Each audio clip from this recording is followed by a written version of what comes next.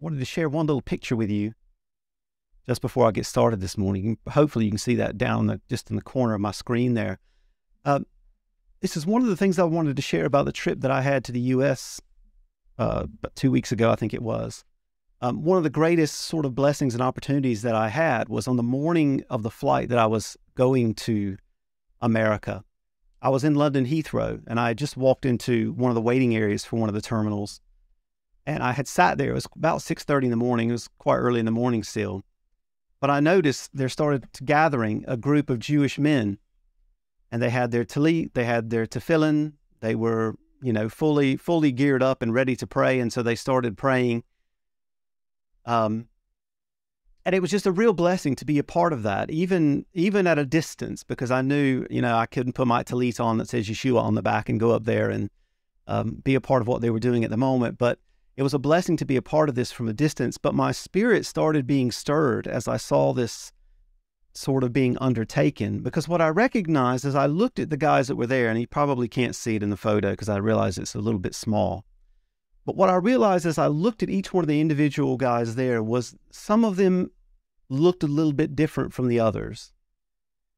Some of them, and I don't know if you've ever seen this before, but they wear the heavy black coats. They wear these big black coats. Some of them will take that coat halfway off, so they'll leave one shoulder out. I believe it was their left shoulder. And they will tie the coat in the front so that the coat is going across them, sort of across their chest. Now, there was only about 3 or 4 that did that, and some others looked completely different from that. Some were in all white, some were in traditional, what you would think of Jewish wear. But they were all together there, and they were all praying.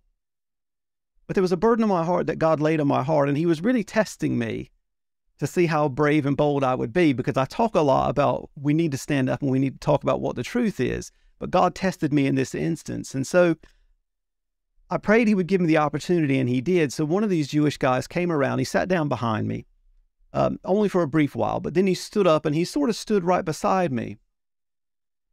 So I stood up and I talked to the young guy, and he was young, much younger than me, I think, probably in his early 30s, if that. But I had a couple of questions I wanted to ask him, some questions that God laid on my heart. And then first question I asked him, I already knew the answer to the question, but I asked him this. I said, why is it that you don't have a blue thread in your tzitzit? I already know the answer to this, but he went on to explain that because if we use the blue thread in our tzitzit, we don't know specifically what that color blue is supposed to be. So it would actually, and he used the Hebrew word, it would actually be a sin if we had this blue thread in our tzitzit. Now, I already knew that that's what they believed. I knew that's what they know. I do just want to reiterate for everybody that's listening to me, Hashem never says it has to be a specific color blue. He never once in Torah says it has to be a specific color blue. He only says you have to have a blue thread, because that's the whole purpose. Not that it's one blue, but that it is blue. But I knew that already. So I let that question go by, and I said, yeah, okay, I understand that. And then as I stood there, I had already on my phone, I had already opened up eSword. I've got the verse, the scripture in front of me that I wanted to read to him. But I took him to Zechariah, and I said it that way. I said, can you try to explain this scripture verse to me? Because I've been struggling with this, and I thought maybe a Jew could explain this to me. Can you help me try to understand this verse in Zechariah? And as soon as I said Zechariah, his eyebrows sort of went up like, okay, this guy's not just talking about, normal Christianity here. He might know something about what it is he's saying. So I take him to the verse in Zechariah chapter 12, verse 10, and this will be a very familiar verse to you. But it's the one that God laid on my heart that I should bring to him. And that verse says, and I will pour out on the house of David and on those living in Jerusalem a spirit of grace and prayer. And they will look to me whom they pierced. They will mourn for him as one mourns for an only son. They will be in bitterness on his behalf, like the bitterness for a firstborn son. So the question that I asked this Jewish brother as he stood there was, can you explain to me who this man is?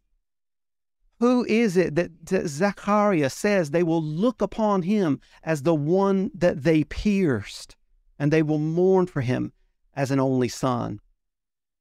And brothers and sisters, this put him on the back foot. He was surprised to see this verse, number one, and he was surprised that somebody was asking him about this. And the only words that he could manage to utter to me was, I wouldn't know. I wouldn't know. And then he looked at his watch and he quickly said, I've got to go. Brothers and sisters, the truth of the matter is, and the truth of what I believe is, he knows exactly who I'm talking about. And he knows exactly who this man is. And the rabbis know exactly who this man is. But they're terrified of it. They're terrified of it. And the reason for that is, it's the purpose of what I want to talk about today. And it's what really stirred my spirit. And in a lot of ways, brothers and sisters, it made me angry.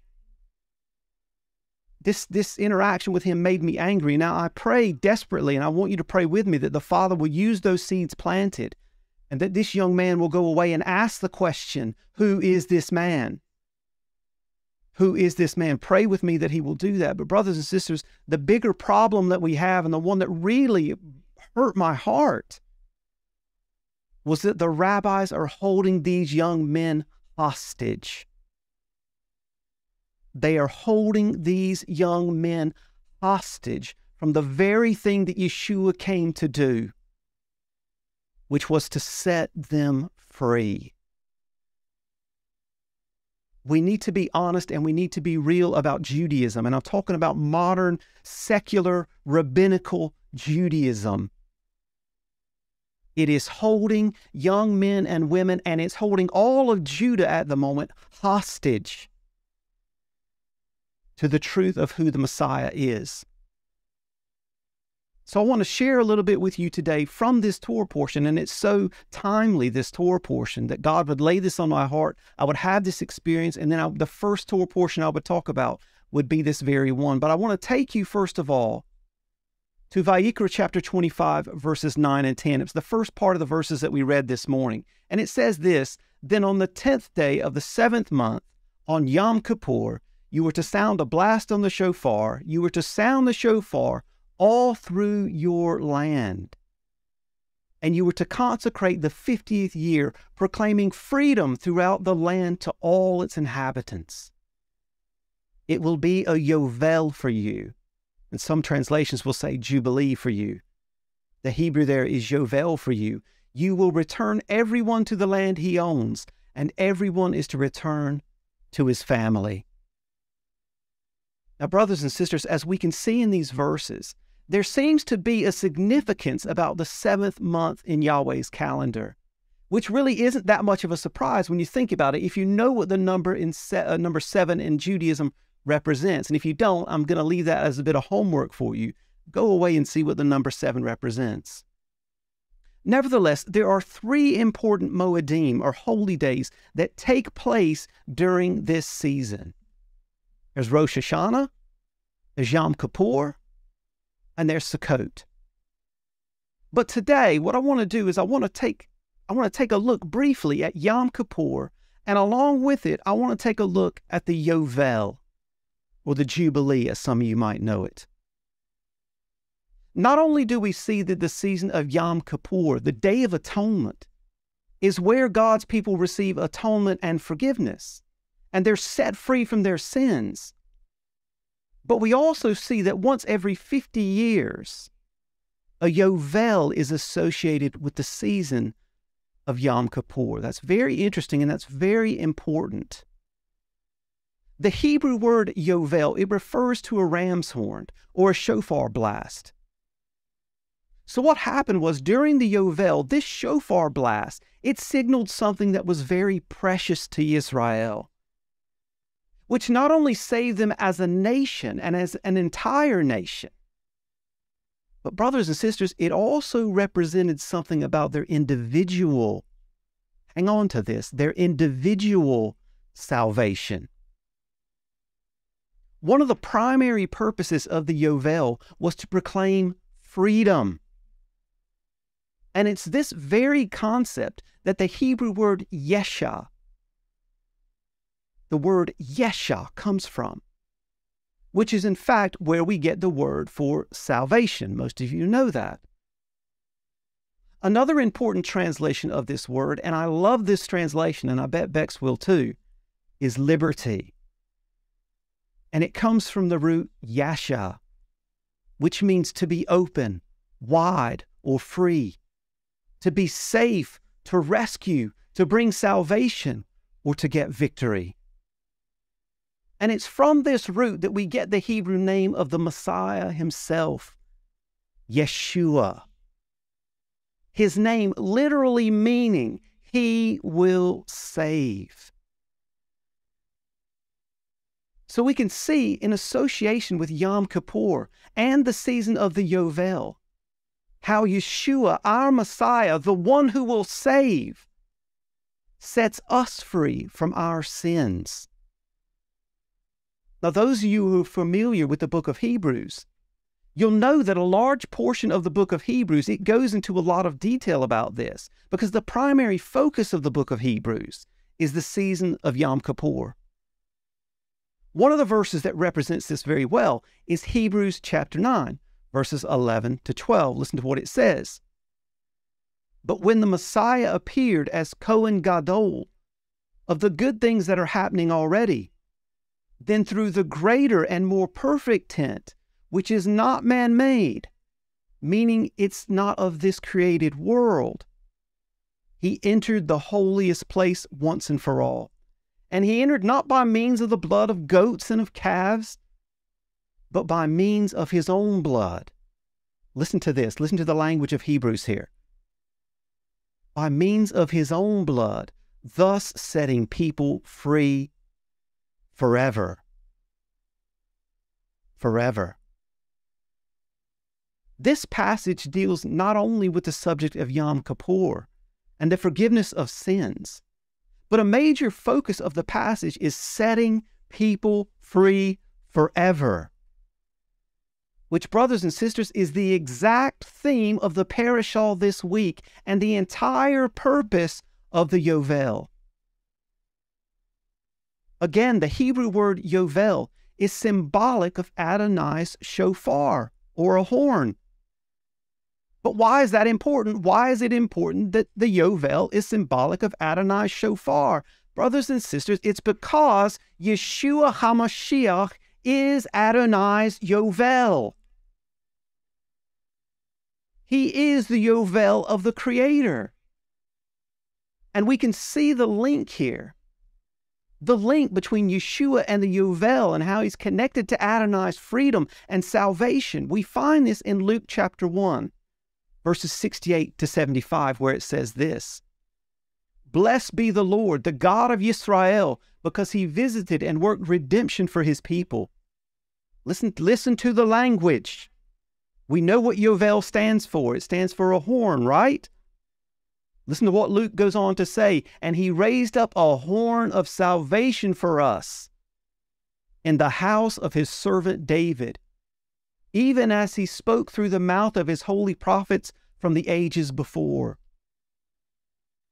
Salvation from the ones hostile to us and from the hand of all the ones hostile to us, to execute mercy with our fathers and to remember his holy covenant, the oath which he swore to our father Abraham to give to us, that we, being delivered out of the hand of those hostile to us, in order to serve him without fear, in consecration and righteousness before him all the days of our life.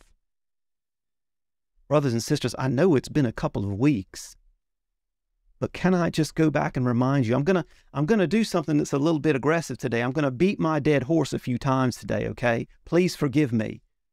But I'm gonna beat my dead horse right now, and I'm gonna remind you it is all about Israel. It is all about Israel. Every covenant, every promise, everything that Hashem has said, it is all about Israel. And this is why it's vital that you understand who you are. Carrying on with this theme, we can see that Yeshua himself, he speaks about himself in connection with the parashah that we're studying this week. Where does he do this? Well, in Luke chapter 4, verses 14 to 21, we read this. Listen to what our Messiah did. Yeshua returned to the Galilee in the power of the Spirit, and reports about him spread throughout the countryside. He taught in their synagogues. I love this language. And everyone respected him. See, this is the thing, brothers and sisters. All the people that ever heard Yeshua speak, they loved him and they respected him. It was the rabbis, the Sadducees, the Pharisees. It was those guys who wanted to maintain their authority over people and who wanted to hijack the belief system and who wanted to hold the people captive. They're the ones who hated him because they wanted to retain power. That's what it was all about. And this is exactly what's happening in Judaism today. This is exactly what's happening with Judah today. They're being held captive by the rabbis because the rabbis are saying, no, it's not this man that you call Yeshua. He is not the Messiah. We will tell you who Messiah is. And you will listen to our oral tradition and our oral law. That's what you will obey. And they are holding people captive. But Luke tells us that when people heard Yeshua speak, what did they think of him? They respected him.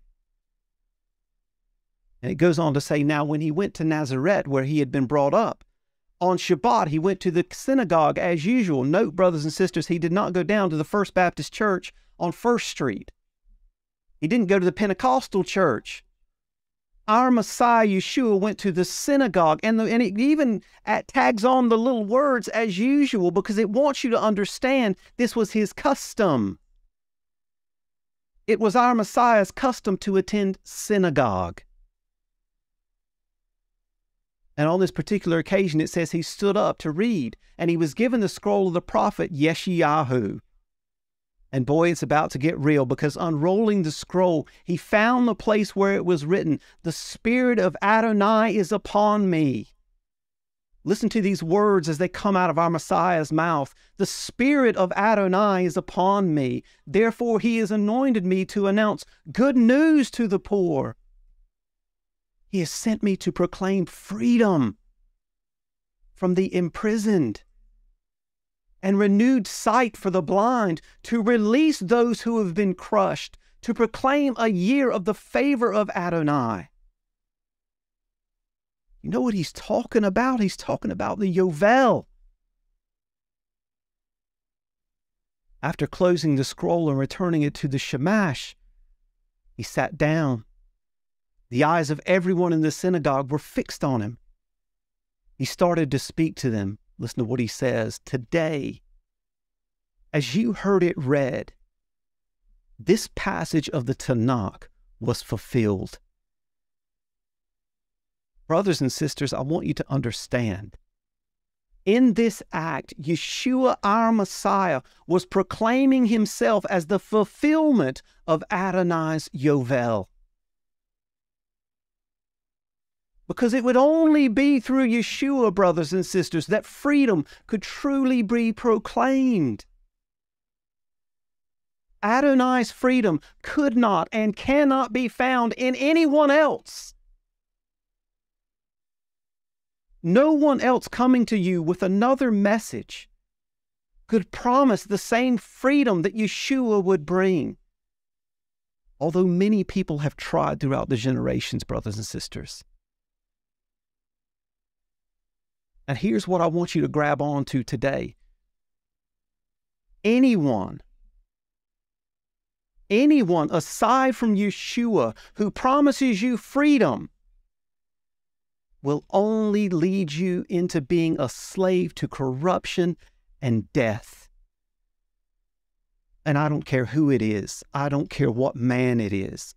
I don't care if it's your pastor, your priest, your rabbi, your Sikh, whatever it is. I don't care who it is. Any man that promises you freedom that is apart from Yeshua the Messiah, he will lead you into slavery, corruption, and death. In Kepha Bet 2, 19-22, listen to the stark warning that Kepha gives us about these type of people. And these people are very real today. And this, brothers and sisters, is what rabbis are doing today.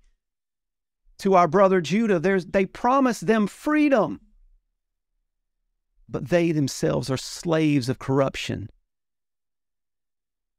For a person is a slave to whatever has defeated him. Listen to this. Indeed, if they have once escaped the pollutions of the world through knowing our Lord and deliverer, Yeshua the Messiah,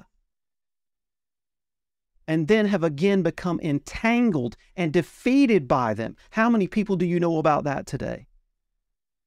How many people do you know that God has brought into the revelation of the truth of the Torah, of obedience, of what it is to be a believer and a follower and a Talmud of Yeshua our Messiah, and they walk away and they become entangled and defeated by these people yet again because they listen to the people who tickle their ears.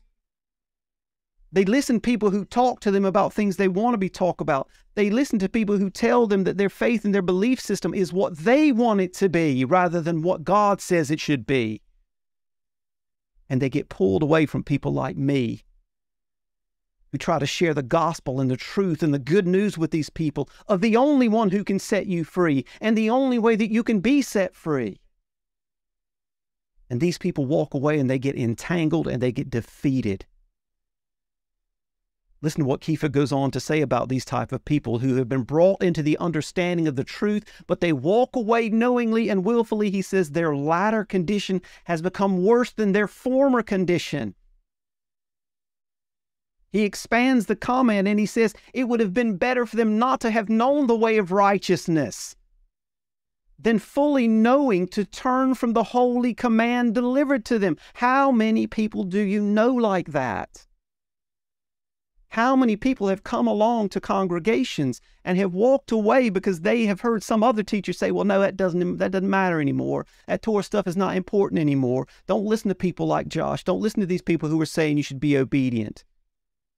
Kepha says it is better that you had never even known the truth than to have known the truth and to walk away from it. And he goes on to say what has happened to them accords with the true proverb, a dog returns to its own vomit. Yes, the pig washed itself only to wallow in the mud. I heard a story this week. It was quite kind of funny that I heard. It was talking about there was a chicken and a pig who was stood by the side of the road, and there was this truck that rolled by them. And on the side of this truck, there was an advertisement, and it had an egg on it, and it had some bacon on the side of the truck. And the chicken said, "Look, we're famous." He says to the pig, "Look, we're famous." And the pig says to the chicken, he says, "Well, it's all right for you, because all you have to do is lay an egg, but I have to die." You see, the whole point of that story, brothers and sisters, is there are people who are contributors. And there are people who are willing to give their entire lives for something that's real. And this is what Kepha is challenging us on here. Are you just a contributor to your faith? Are you happy to lay a few eggs, but you're not willing to sacrifice your own life? I'm going to beat my dead horse for a minute here, and I said I would. But I'm going to beat my dead horse, and I'm going to repeat myself yet again. One of the primary ways that Yeshua, our Messiah, sets us free, brothers and sisters, sets us free, is through his Father's Torah. It's through his Father's Torah. That's how we actually obtain freedom. Not by your pastor telling you that you don't have to be obedient. By being obedient, you become free. How does Yeshua do this for us? He does it by writing it on our hearts and providing us, brothers and sisters, and this is what I bang on week after week after week. He does it by writing it on your heart and then providing you with the power, the desire, and the new nature to be able to implement it in your life. That's what it's all about. But we've got to be very, very clear, brothers and sisters. And this is why I'm so particular with language, particularly when it comes to what we believe, because I believe that in these end days, we need to be very specific with our language. And we need to be particularly clear when we're speaking to Judah. It is only through Yeshua the Messiah that we can truly grasp the Torah. I will repeat myself again for Judah and everyone else. It is only through Yeshua the Messiah that you can truly grasp the Torah. And when you do that through Yeshua, do you know what it does? It does what our brother Steve read to us a little bit earlier. It turns into an Eitz Chaim. It turns into a tree of life for you. It is only through Yeshua the Messiah that the Torah leads to freedom. It is only through Yeshua the Messiah that the Torah leads to freedom. How dare I say that? I say that because the rabbis are holding people hostage. The version of the Torah that they are teaching is not the Torah of Moshe. It is their oral, rabbinic Torah. And that Torah does not lead to freedom. It leads to bondage and corruption. And this is why I was so angered when I saw my brothers standing there in all earnesty trying to honor God. All of them thinking they have to look this way or that way or dress this way or that way because one particular rabbi says you have to do it this way as opposed to the other way. They're being held hostage, and that infuriates me. The rabbi, Yeshua the Messiah, said, I came to set them free. Brothers and sisters, any other application of Torah, make no mistake about my language here. I'm going to be very clear with my language. Any other application of Torah devoid of Yeshua's sacrifice and his blood, any application of Torah devoid of those things will ultimately lead to a dog returning to its own vomit. And I use my language intentionally. Any other application without him will lead you back into bondage and slavery of another man. Make no mistake about it, Judah. The brother of Yeshua, Yaakov, he talks about this in Yaakov 1:22-25. He challenges us, brothers and sisters. He challenges our observance by saying this. Listen, don't deceive yourselves by only hearing what the word says, but do it. For whoever hears the word but doesn't do what it says is like someone who looks at himself in a mirror. He looks at himself and he goes away and he immediately forgets what he looks like. But listen to what Yaakov goes on to say. But if a person looks closely listen to his language. Remember, language is important. If he looks closely into the perfect Torah, which gives freedom, and continues, becoming not a forgetful hearer, but a doer of the work that it requires, then he will be blessed in what he does. Now, I'm going to apologize to my horse again, but here comes the stick. We must, brothers and sisters, remember that when Yaakov wrote these words, listen to my language because I want to be very specific with my language. The only established word or scripture was the Tanakh, the Torah, the prophets, and the writings. He was not talking about Matthew, Mark, Luke, John, Hebrews, 1 Corinthians, 2 Corinthians, Revelation even. He wasn't talking about those things. What Yaakov was speaking of here was the Tanakh, the Torah, the prophets, and writings. Now, it's not meant to take away from those other things. I'm not saying that. But what I'm saying, brothers and sisters, is it's all about Israel. It is all about Israel. And every bit of scripture that comes after that page in your Bible, and most Bibles have this, you have a page that says New Testament, and then you turn that page over and it starts into the New Testament. Every bit of words, every single word that comes after that divider in your paragraph is talking about Israel. And it is proving who the Messiah of Israel is. Listen to my language. I want to be very clear. It's been a few weeks. If you find a verse in the quote-unquote New Testament, which we lovingly refer to as the Brit Hadashah, that you seem to believe contradicts something that Moses wrote, or that you find in the Tanakh, brothers and sisters, you have misunderstood that verse. You have misunderstood that verse, because every single verse in the Brit Hadashah is a confirmation of what was already written by Moses, the prophets, or the writings. Every single word. There is nothing new there.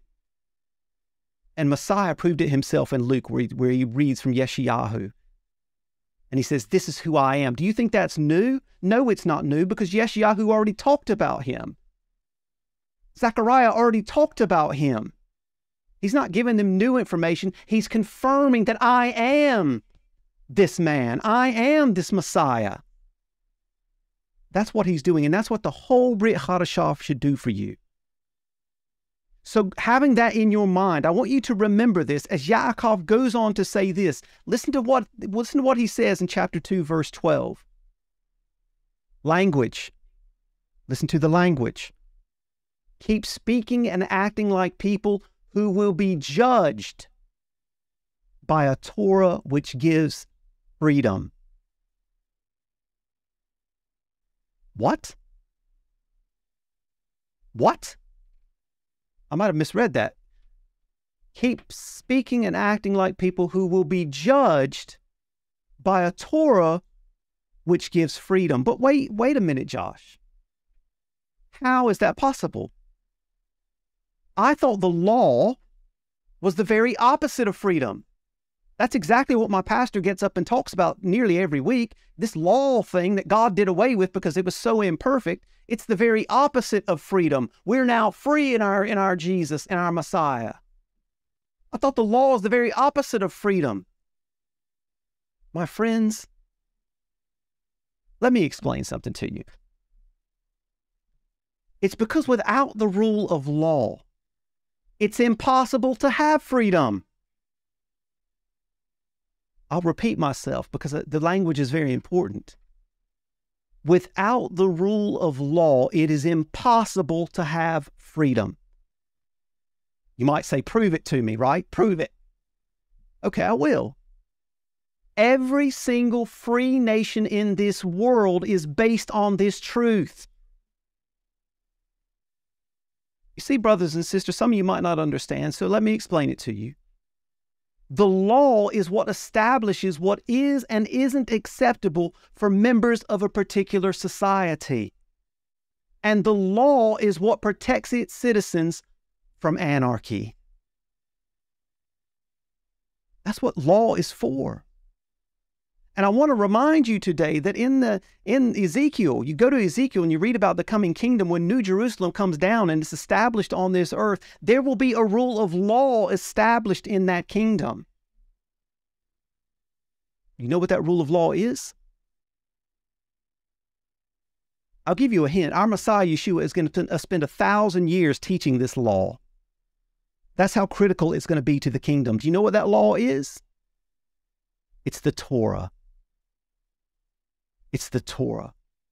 You see, our world and our nations are governed by our laws right now. They're governed by laws created by man. But I'm telling you, there's coming a day, and that day is coming very soon, where we will be made part of a kingdom that is governed by a law created by the creator of this world. And the benefit to us, brothers and sisters, is that he has already given us this law so we can learn to live by it now, so that when we get into his kingdom, we won't look like fools. We'll know what we're doing. Do you see how it all ties together? This is the whole purpose of the Torah.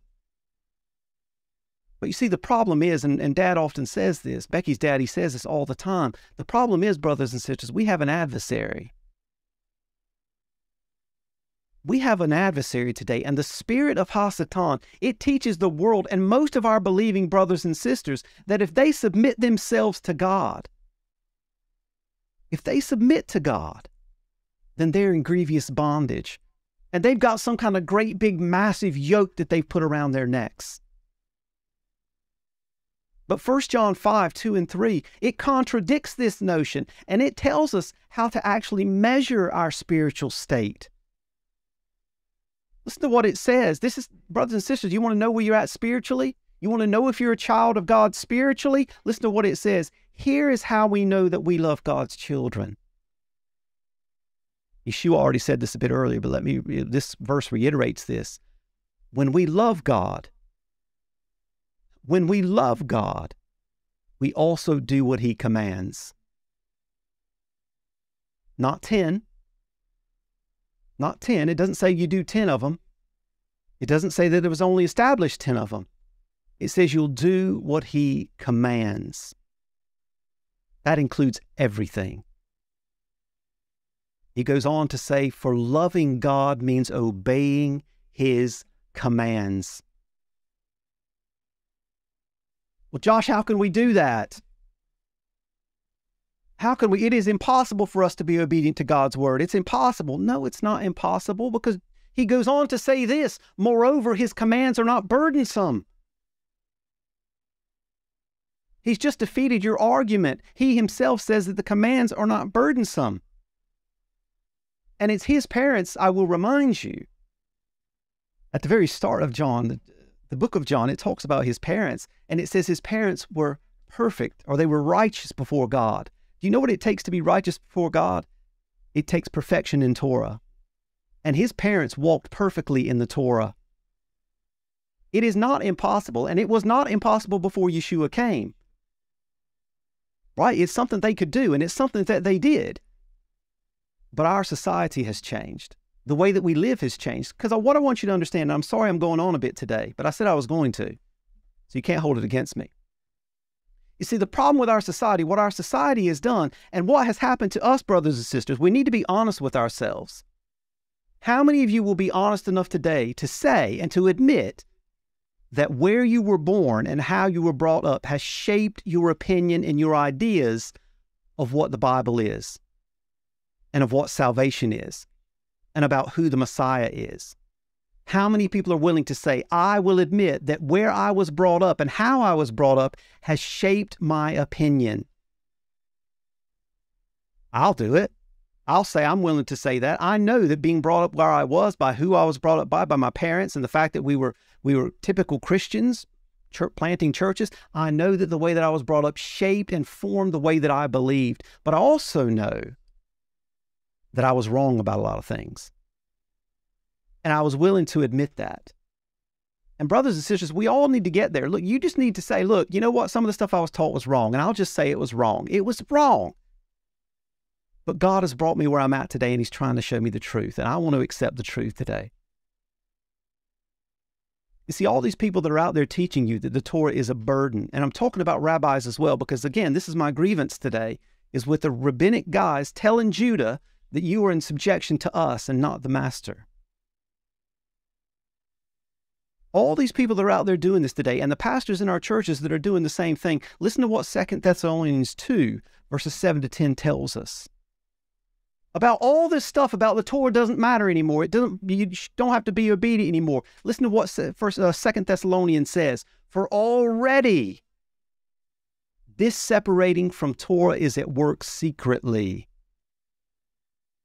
This was back in their day, as he's writing to the Thessalonians here. For already this separating from the Torah is at work secretly. Why is that important? Because it shows you this is what is not supposed to be happening. If he's making a point that it's already happening, he's trying to tell you it should not be happening. Do you see how language is important? Listen to what he goes on to say. But it will be secretly only until he who's restraining is out of the way. Then, listen, for those who want to walk this path of Torah doesn't matter anymore, I don't have to be obedient, then the one who embodies separation from Torah, talking about the anti-Messiah, will be revealed. The one whom the Lord Yeshua will slay with the breath of his mouth and destroy by the glory of his coming, Baruch Hashem. Listen. You want to walk away, you want to say the Torah is not important, you want to say, how dare you, Josh, try to put a yoke around people's neck. Listen to what it says about this man. When this man who avoids Torah comes, the man who avoids the Torah, when he comes, the adversary will give him the power to work all kinds of false miracles. Again, language Look at what the adversary is able to do, brothers and sisters. You thought God was the only one who could give power to people? The adversary will give him all kinds of power to work miracles, which means that not everybody you seeing that is doing miracles is doing it through the power of Hashem. People all, listen, I'm sorry. People always want to say, God, show me a sign. God, show me, reveal to me, show me some kind of miracle. Then I'll believe you. Guess what? The devil can show you a miracle. The devil can show you miracles. So if all you ever want to see is a miracle, and if a miracle is what determines whether you're going to believe or not, you're going to be led astray by the devil. Do not base your faith on what you can see with your eyes. It will lead you astray because he'll be able to do all kinds of false miracles and signs of wonders. It says the adversary will enable him to deceive in all kinds of wicked ways those who are headed, listen, those who are headed for destruction because they wouldn't receive the love of the truth that could have saved them. Brothers and sisters, I am ashamed to report to you today that this same spirit teaches in many churches across the world that if you seek to keep God's Torah and His commandments and statutes, you're in bondage to something that's detrimental. But can I show you something beautiful today? Can I show you something beautiful today that I want to give you strength? Can I show you something that I want to encourage you with today? I want to do it through the words of our Master Yeshua, our Mashiach. Listen to what he says in Matthew 11:28-30. Hear the words of our Messiah as he says, "Come to me, all of you who are struggling and burdened." Are you struggling today, brothers and sisters? Are you burdened by what's happening in your life? Listen to the words of the Messiah. Come to me, all of you who are struggling and burdened, and I will give you rest. Take my yoke upon you and learn from me because I'm gentle and humble in heart. And you'll find rest for your souls. For my yoke is easy. My burden is light. You see, brothers and sisters, there's a fallacy being taught today. And the fallacy is this. The fallacy is that you're born free when you become saved through Jesus. You're now free. No, brothers and sisters. Our Messiah teaches that there still is a burden. And there still is a yoke. But he says, come to me because my yoke is easy. My burden's light. And for those of you who don't know, and it's one of the great examples I was able to share with one of my friends in America, for those of you who don't know, a yoke in the days of Yeshua, it was considered to be the teachings of a particular rabbi. They would have their own teachings. They would have their own Torah law. And what they would do is they would put this yoke upon the people, or the people would willingly put this yoke around their own necks. And they would live under this heavy burden of what the rabbis had told them they had to live. And this is exactly what's happening with Judah today. Rabbis are still laying this heavy burden, this heavy yoke upon Judah today.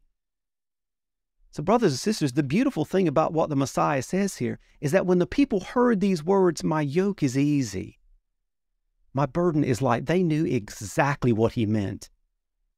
They knew exactly what he meant. Follow me as your rabbi. My yoke is easy. My burden is light. You see, brothers and sisters, all of this is all part of the great deception. That keeping your God's commands are actually a negative thing. And it's a deceptive twisting of the good news. Specifically, that the only way that you can be free is by staying away from Adonai's Torah. Now, I know to a lot of us here, that's going to seem like something that's common sense for us to reject, because it's completely nonsense. But we need to understand, brothers and sisters, this is part of the great delusion upon this earth that's being preached from pulpits every single week. And in the same way, it's being preached in synagogues every single week. Our parashah teaches us exactly the opposite.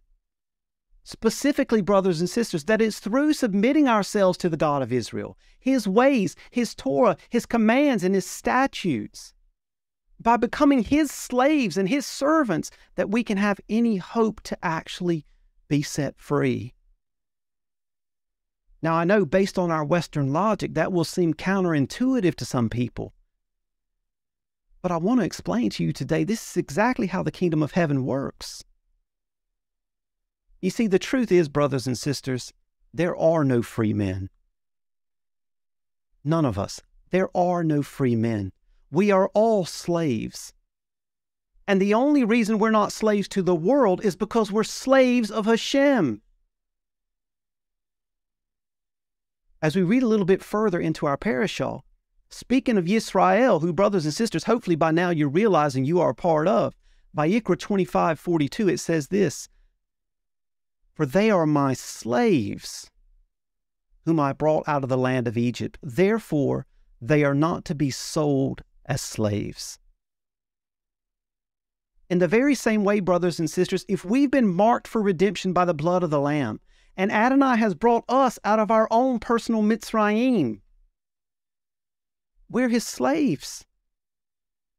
We're his slaves. You're not a free man. You're not a free woman. You are his slave. And as his slaves, we cannot be sold as slaves to anything or anyone else. It's impossible. But brothers and sisters, can I put a little caveat in here?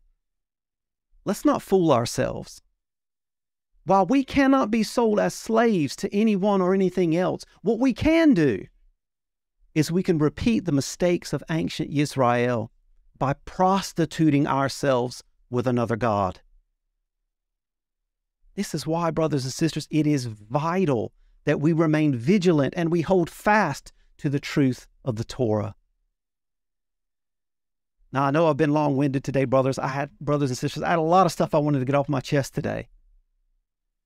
But in closing, I just want to bring everything around, and I'm going to wrap everything up with this. It is only through Yeshua the Messiah that we can truly have access to the freedom that this parashah talks about this week. But let's make no mistake, brothers and sisters, the only way that we can have this freedom is by obeying him. It comes by obeying him. And if we do this, brothers and sisters, John chapter 8, verse 36, it tells us this. Listen to this, and let this be the encouraging and the renewing and the refreshing of your soul today for those of us who say, yes, I will be Torah pursuant. I will be Torah pursuant. Listen to what John 8:36 says. So if the Son sets you free, you will really be free.